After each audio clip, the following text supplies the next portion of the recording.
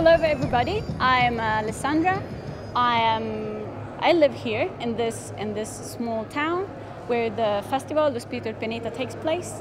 I've been volunteering at this festival for 4 years now. This is my second year as a translator and an interpreter, and this is always a great opportunity for me, not only to practice the language I study at university, but also to meet so many people from all over the world.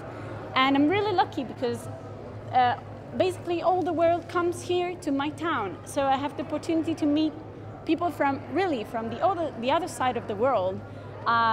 So yeah, this is a really great opportunity for all of us to know more about all the peoples that are not so represented all over the world. And so this way they have the chance to let us know about them and to let us know that they exist, they want to exist, they have their own culture, their own language, and they want to keep their language and their culture alive.